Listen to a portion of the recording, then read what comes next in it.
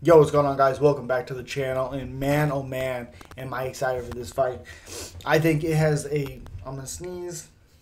I think it has a real big chance of being something very, very special. I think it's going to be intense. The press conference will be intense. I think the stare downs will be crazy. The odds go like this: minus 330 for Colby Covington. Jorge Masvidal is a plus 260. Not that far apart from each other. It's not a big one I honestly would bet on, unless you could think somebody could get a finish real early, or this fight goes to the distance. I haven't checked the odds, but there might be some crazy odds for that. I don't think this fight goes 5 rounds. I think this fight entirely is going to depend if it's exciting, if it's anything like this. I think it depends on how Colby Covington fights this fight. I think if Colby Covington decides to go in there and he wants to strike to prove a point against Jorge, I think that's a terrible, terrible decision. Terrible decision. I think what Colby Covington needs to do is go in there for the first 2 rounds, at least the first 2 rounds, and take him down. Wrestle him, even if you're not getting it. Push the pace, wrestle, use that cardio. He has this cardio, but he tends not to do anything with it until later in the fight, which at that point, you don't have great cardio. You just don't do anything until later in the fight, and then you can push the pace because everybody else has outworked you for those first couple times. Now you can push it because you haven't done nothing. Either way, I think Colby Covington, his game plan needs to go in there, wrestle him, dirty boxing, clinch, knees, body shots, just work for a couple rounds.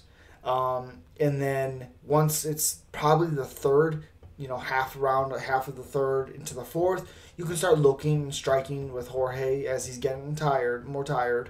You can push the pace more.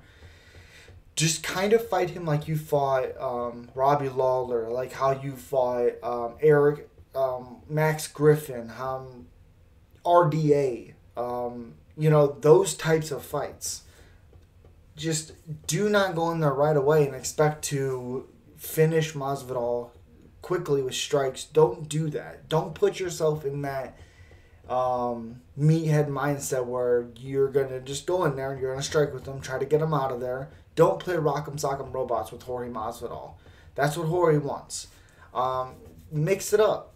That's what Usman did. Like Jorge did, he did not respect the power. He got caught. It never had happened before, and that's that.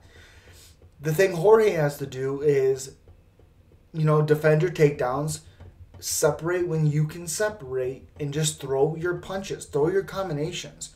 Try hurting Colby Covington, because I think if Jorge can hurt Colby Covington and make him take more chances than he needs to or should, I think Jorge really can put away Colby Covington with one shot.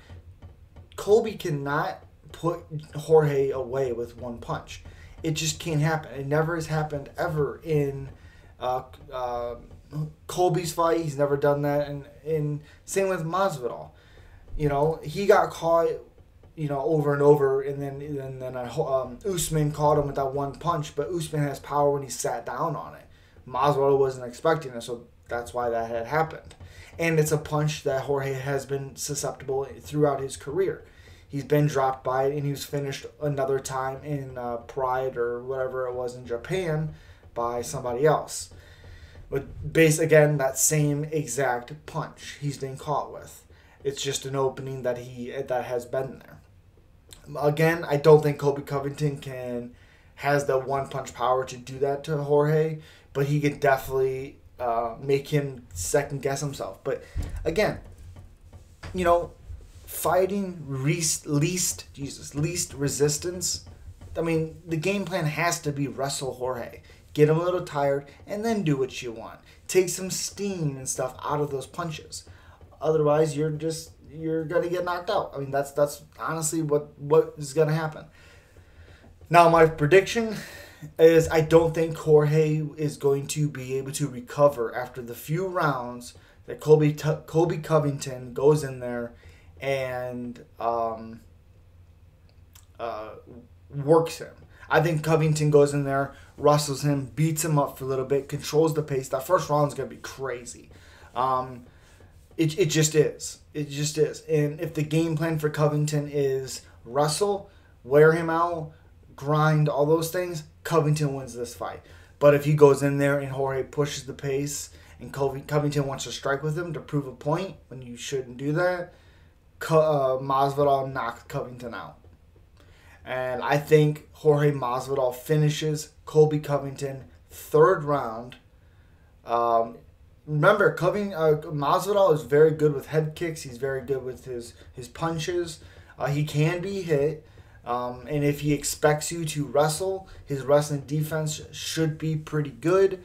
And I think at some point, Covington is not going to be able to get that takedown. And that's when Jorge Masvidal is going to unload. I feel like it's going to be somewhere against that cage where Masvidal finishes Covington.